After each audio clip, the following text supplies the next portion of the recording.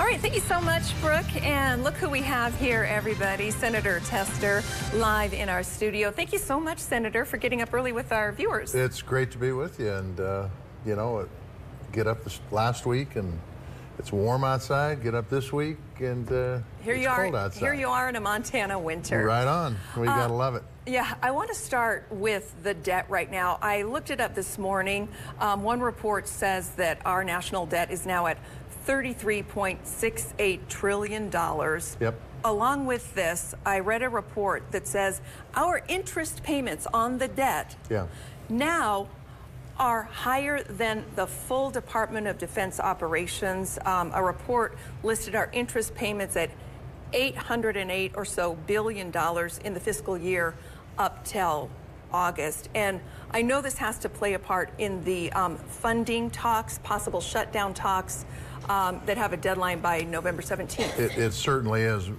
It certainly is going to play a role in all that. I can tell you that a shutdown would not reduce the debt; it would increase the debt. A shutdown would put our military at a big disadvantage, put our businesses at a disadvantage, and certainly our service people who are serving at a big disadvantage. So I don't think that's a smart move to do. I do think that we need to start having a serious conversation, because we haven't had one for, well, since 2000 probably, on the debt and where we need to go and what we need to fund and what we need not to fund. It would be a difficult conversation. We had Simpson-Bowles study that came out 10, 12 years ago, and they made some recommendation, and Congress in a bipartisan way foo-fooed those and didn't accept any of them.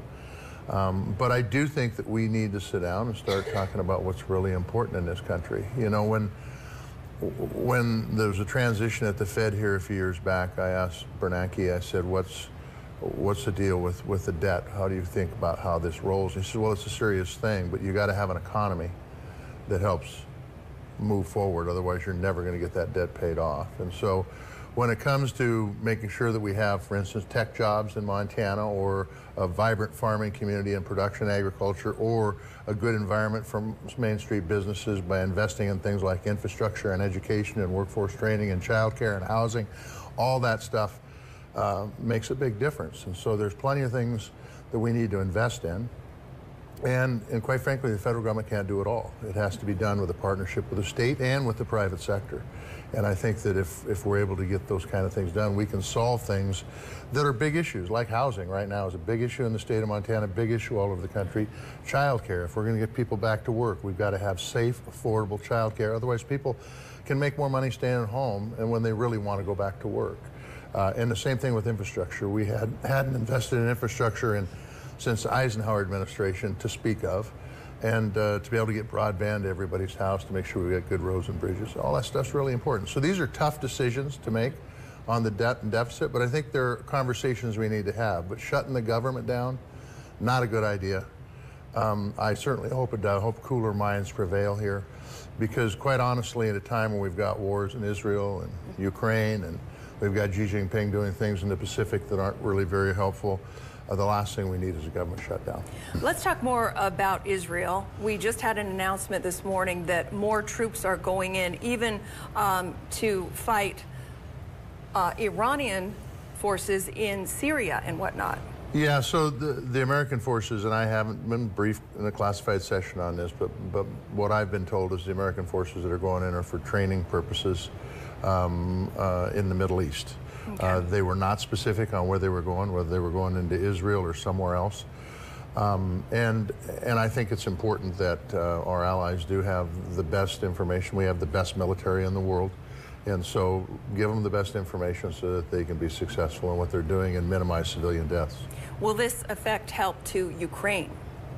This could have impacts on Ukraine. As far as the service members did not go into Ukraine, that is absolutely off the table. Ukraine is fighting their own war and doing an incredible job under tough conditions, fighting Putin.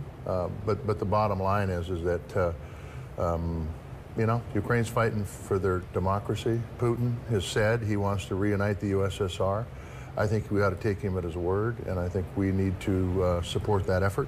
Otherwise, he'll be in Poland and in Eastern Europe in a big, big way. There's no doubt in my mind about that. And then that brings a whole different set of scenario up where we potentially could have service people fighting in Eastern Europe. I need to ask you one more question about this tech hub designation. People are asking me at the gym, what is this going to bring? Well, it's going to bring some seed money to be able to get business in our university system and our economic developers together. They're really going to be focusing on smart optical sensors, which can be used in everything from military applications to self-driving cars to home security to business security. This is really going to, if we're able to get through this round, and they've got $450,000 to help build partnerships, we get through this round, they make it to the next round, it's going to be tens of millions of dollars from the private sector and the public sector coming together to be able to create jobs and make Montana a player and a leader in technology in this country. It's about bringing jobs back from China, making sure our supply chains are solid here so we don't have to depend on anybody else, and Montana can be a big player in that. We're going to have to do a lot of work over the next 6 months, but I feel very good about it. We outcompeted 200 other states, almost 200 other states, to make it through the first round because we've got some great people in this state, and I think we'll outcompete the next round, but it's going to take a lot of work. Well, Senator, I need to leave it at that, but thank you so much for coming in and speaking to our viewers. Absolutely. So great to have you. Always a pleasure. All right.